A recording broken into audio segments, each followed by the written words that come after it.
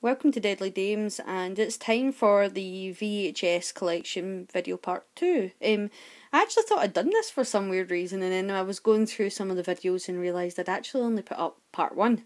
And there should be 3 parts, 4 parts, because there's 4 shelves full.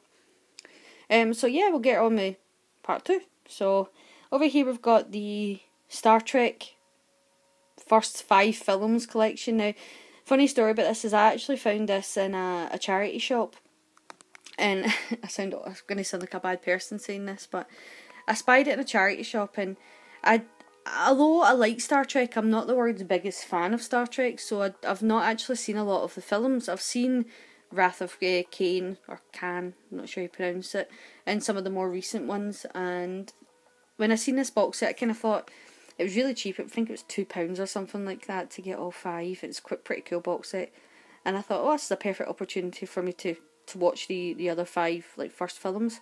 But there was like a wee kid looking at them at the same time, and he basically like wandered away for 2 seconds, and I nicked the box set before he could get it. So I do feel a little bit bad that I kind of stole this box set from my child, but you snooze, you lose. Next to that is Octagon, which is an old release from, oh god, what were they called? What was it called? Canon. From Canon, yeah. I'm pretty sure it was Canon that released this, actually. Or maybe it wasn't. But I thought it was on the Canon video update thing, but it's a Chuck Norris movie anyway, so maybe that's why I'm mixing it up with Canon. I love the old artwork in these VHSs, so. And then, let's see if I can move without wiggling you about too much. Then I've got Monsters, which I remember stealing this from my parents when I was younger, because my dad had this in a collection to watch it, and I remember being really scared of it. And then I seen it on sale online like a few months ago, and I thought I'm gonna pick this up and pick up Monsters on VHS for Blast for the Past. And I watched the first one with Linda Blair. It's really not scary, but it was fun watching it again. And then The Amazing Time Bandits, The Entity, which I've still to watch. I got that not that long ago. This was one of the VHSs that when I was a kid, I'd always see the cover and think, I want to see this film. But, you know, no parent is going to pick this up for a child. I mean, that's a sex scene right there. And I know from reading the back of this movie that it's not a willing sex scene, but no parent was going to pick that up for a kid. Reanimator, Two Evil Eyes, Hills of Eyes Part 2, that's the original one, not very good. My Science Project, I love this film. This is probably one of the most watched VHSs that I had as a kid. Inferno, Lost Boys, My Bloody Valentine.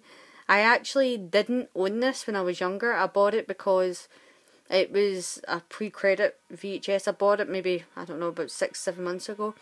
And I thought, well, if it's pre-credit, it might actually have all the scenes that were cut out of My Bloody Valentine back in it. I was wrong. There was actually more cut out of this than there is a DVD.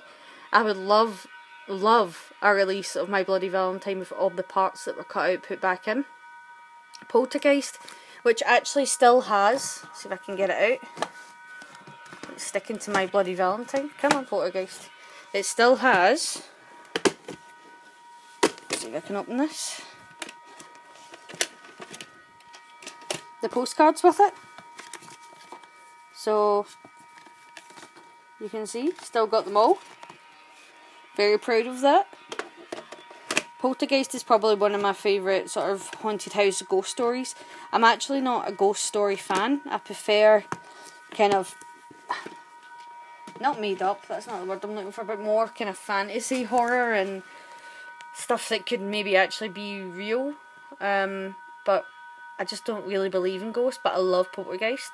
City of the Living Dead, Crow, I really need to get that on DVD. Highway to Hell. This again is probably another overwatched VHS of ours. I don't know why. I did watch it again as an adult, and I have no idea why we loved Highway to Hell so much, but we did.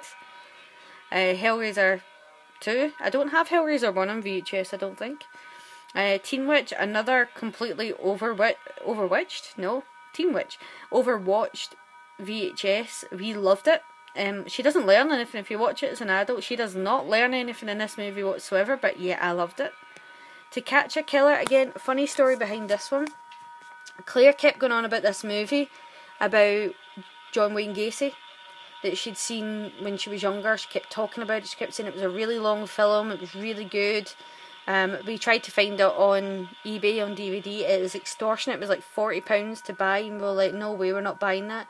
And then we walked into a charity shop, and there it was for 20p on VHS, so we picked it up. Once Bitten, The Amazing Waxworks, which is probably another completely overwatched VHS that we own. And then up the top above that we've got The Boy Who Could Fly, another overwatched VHS. Fantastic Four. Now, I've hung on to this because this was a cartoon that we watched so much when we were children. And then I picked this one up not that long ago in a VHS, in a charity shop, sorry. Magic Castle. I kind of like these big squashy boxes. I like saving them when I like that. Captain America's another cartoon that was overwatched, along with Elvira, a movie which we've seen I don't know how many times. The Amazing War of the Roses, and Taste of Hemlock, which was the most recent VHS I picked up, because this was a movie that I always used to see in the shops, and that face scared me. I've not watched it yet. I need to really watch it though. So we just need to go to what's behind these ones. So give me 2 wee seconds. I might need to sit you down for a second, just to get some of these off the shelf. Excuse me. This room is very dry. This is where my lizards and frogs are.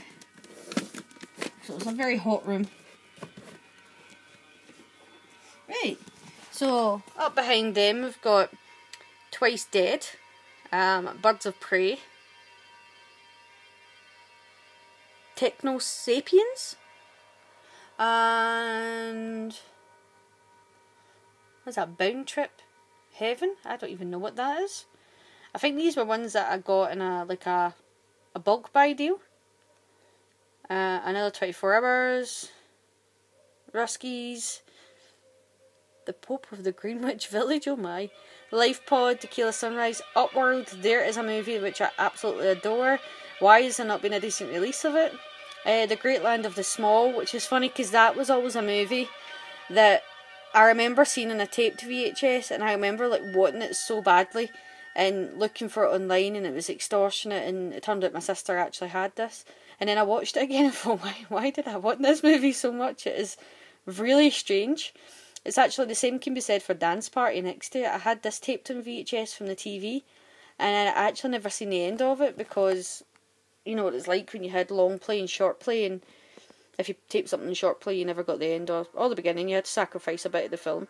Well, in this case we sacrificed the end, and getting to see the whole film I thought, man, why did I love this movie so much? But it's nostalgic still having it. Jake Speed, Kickboxer Kid, Red Sun Rising, The Time Guardian, Jim Kahaka, I don't know what that says sideways, The Invisible Pole Fighters, Survival Game, Street Soldiers, Outside the Law, Crash and Burn, can't read that from here, Captain Yankee and the Jungle Raiders, I think that says. God, my eyesight's awful. Pump Up the Volumes, another movie that really needs a good, decent release. Again, not much happens in Pump Up the Volume, but for some reason I just really like the film. I've got this. It's funny, you can get the soundtrack, but you can't get that on Blu-ray or DVD. Count Duckula, who didn't grow up loving Count Duckula. Rabid Grannies, Beastmaster 2, can't get that on DVD either. Not in the UK anyway. Lady Dragon, Lion Strike, Wanted Dead or Alive, Weekend at Bernie's 2, someone please put that in DVD. Carrot Blanca, which is just funny. It's a Bugs Bunny movie. La Bamba, which I'm so happy that Eureka Master of Cinemas have announced they're going to be releasing.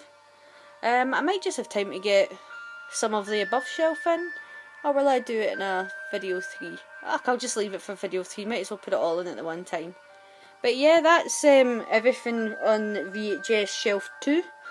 A lot of these movies mean so much to me because they're films that I literally watched on repeat as a child. And I love them, especially if you go back to some of my old videos and see the story about how I got them back from when I was stupid and got rid of them. You'll see why they mean so much to me.